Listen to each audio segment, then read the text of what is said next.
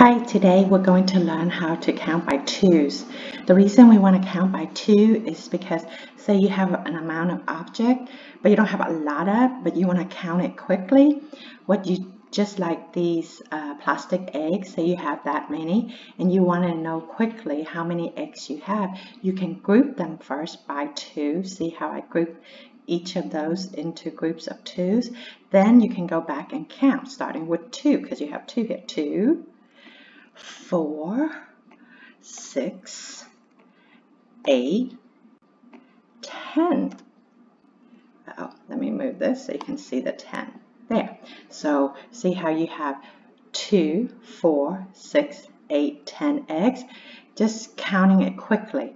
As long as you don't have a lot. If you have a lot of them, sometimes it's better to group it by 5s or 10s and count them.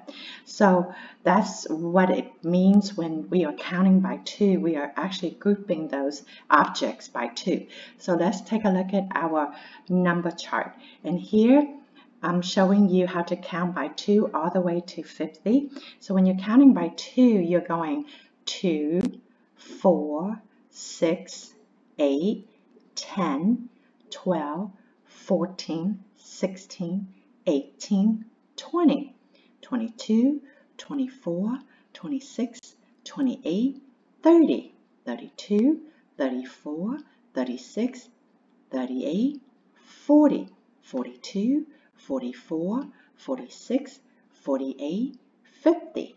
And that's how you count by 2 on the number chart.